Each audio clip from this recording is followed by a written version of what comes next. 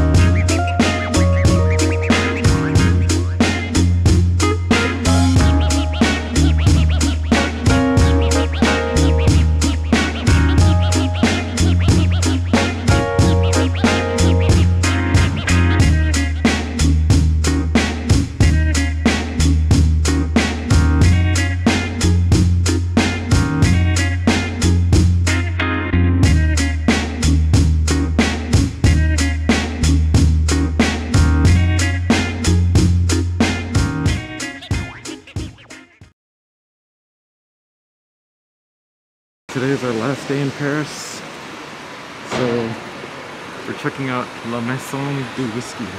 Priorities. Priorities.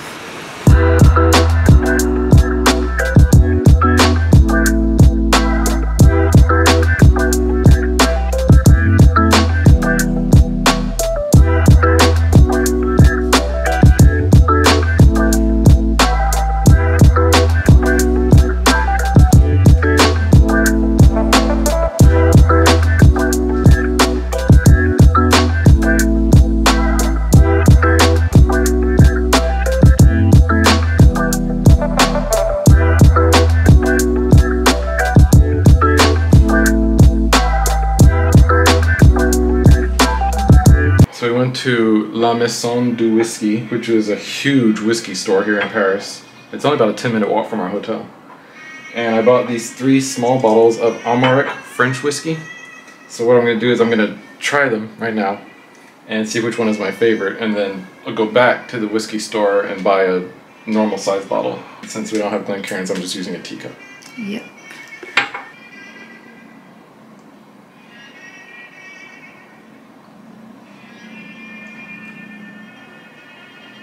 I like it. Which one's that one? This is the Armorik Classic. Armorik, I'm sure I'm pronouncing it incorrectly. When I go back, I'm going to ask them like what the correct pronunciation of it is. Alright, next is going to be the double maturation. So I told the guy there that I liked bourbon, and this was the one he recommended.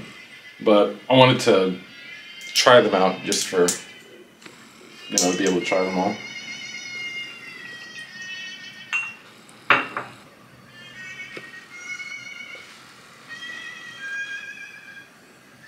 I feel like the other one had a more prominent scent.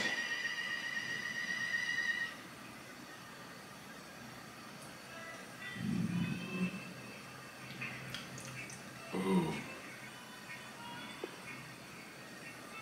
I definitely like that one the best so far. Yeah. These are all single malts, by the way. Mm-hmm. And he said that the distillery is over in Brittany. Yeah, so far the double maturation one Is your favorite? is the winner. Yeah. Well, that's the one he told you. Mm-hmm.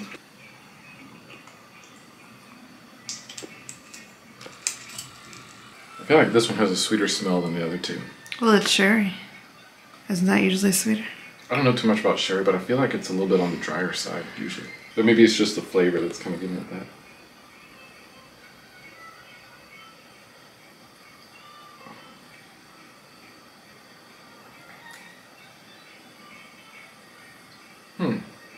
Not your favorite. It's different. Like, it's much different from the other two, and it's probably because of the sherry. Mm-hmm.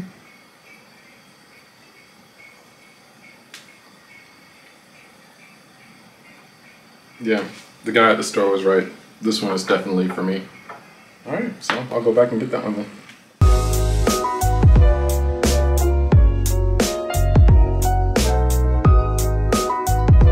So we went into the store, or I went to the store with the intention of buying a bottle of French whiskey.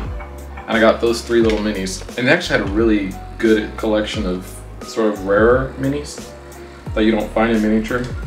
So this is Amra. It's an Indian whiskey, cask strength Kavalan Taiwanese whiskey, finished in bourbon barrels.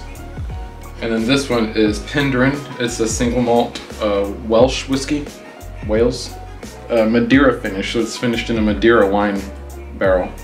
And then finally I got this little box of, it's like a little kit of 3 different Compass Box whiskeys. It's got the Glasgow blend, the Orchard House, which I've actually never heard of, and Hedonism, which I have heard of. That's supposed to be like their flagship whiskey. They always have really interesting label designs. Compass Box. Look at those labels.